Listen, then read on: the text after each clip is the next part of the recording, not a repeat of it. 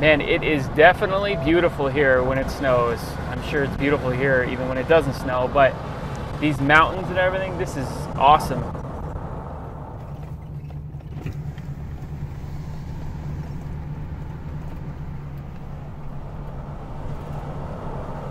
Getting into the fog up here.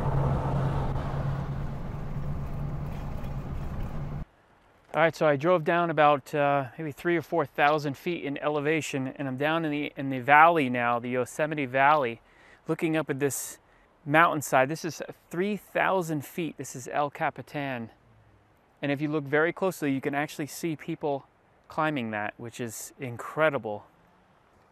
Look at those people. I would love to do something like that. I just don't think I have the guts. This is beautiful, Bridal Veil Falls.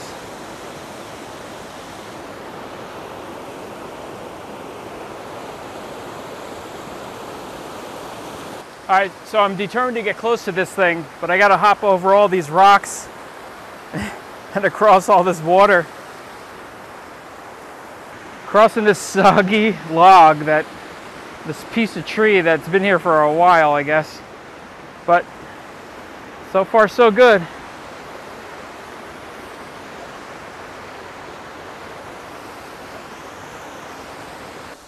And look at this beautiful rainbow right here. The sun just came out just now. It has this incredible rainbow. In fact, I'm gonna take a picture of that. So I'm not gonna go all the way down there because there's so much mist that comes off of this and it's freezing outside. So I don't want to get any wetter than I am getting right now. But this is an amazing waterfall. Look at it comes down in such a soft, calm way. Look at that. And it just hits little shelves, little rock shelves as it goes all the way down. As usual for me, a simple stop turns into a big adventure. I had to climb up here, but now I've done it and now I know what it's like, so it's pretty cool. But now I gotta climb back down, so.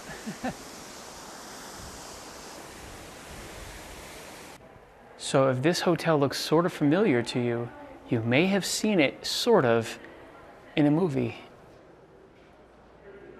I'm inside what is called what used to be called the Ahwahnee Hotel in Yosemite. It's been renamed now, it's called the Majestic or something like that, but the interior of this hotel was used as a model for the hotel in the movie The Shining. So it looks pretty close.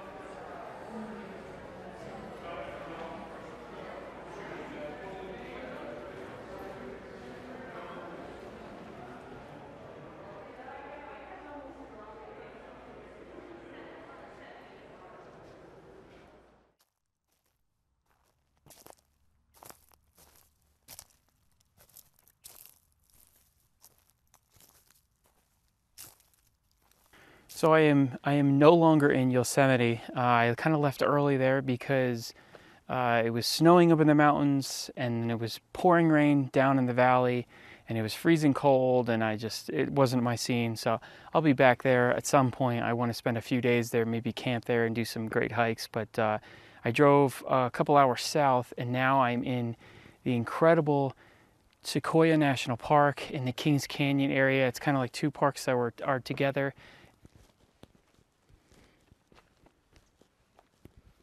So what you're looking at is gigantic stumps that have been here since the late 1800s, just slowly rotting away, sitting in this forest.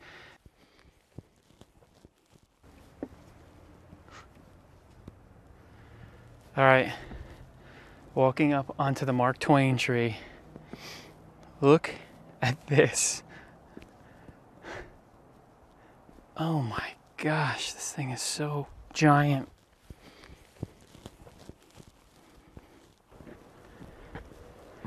So the amazing story behind this tree here is that this one was selected to be cut and have a slab sent to the Museum of Natural History in New York City, which I'd been to, but I don't remember this. So next time I'm back there, back east, I'm definitely going to go to the museum and see this slab that they cut from this very tree.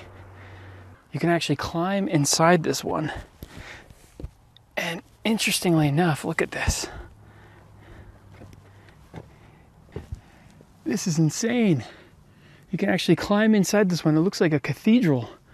As you come through here, there's an old cut in the wood. Look at this.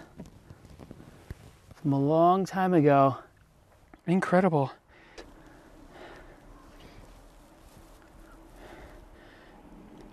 Have you ever been inside a giant sequoia tree? Me neither. Man, this is cool. This is obviously a tree that was cut down 100 years ago, and it's sitting here rotting away, but it's kind of cool. You can actually walk right in between it. It kind of sounds hollow.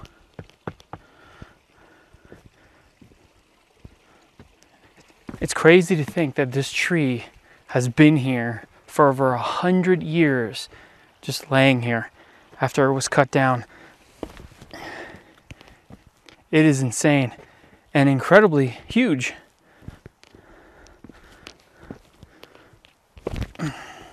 This one has a giant hole in it, and you can actually walk right inside of it, right out the other side. Look at that.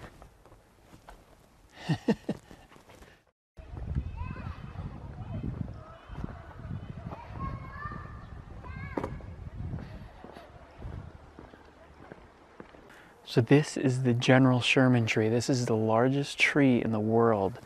Check this out. This tree is 36.5 feet across, 108 feet in circumference. That is huge. Now look at the size of this tree compared to the people to the right. Look how big that is. It's pretty funny to see all these giant branches. I mean, they look like they're branches, like any normal tree sheds branches, but some of them are almost the size of a regular tree.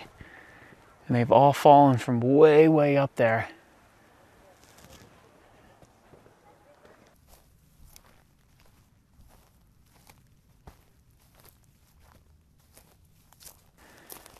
It's really hard to show the size of this tree and this opening.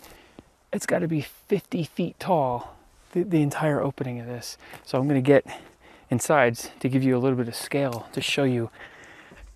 Now you can see how big this is.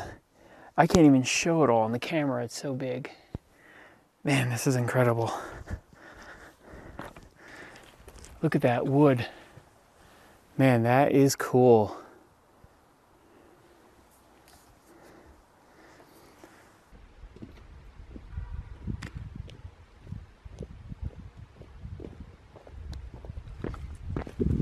I gotta tell you, I've been to a lot of really interesting and amazing places, and this is definitely right up there. This is one of my favorite places. The Sequoias they're incredible. They're so gigantic at the bottom. I mean, any of those giant trees, amazing to see. So make sure you guys follow me along on my journey. I'm traveling all over the country, checking out amazing places like here, and I'll see you on my next adventure.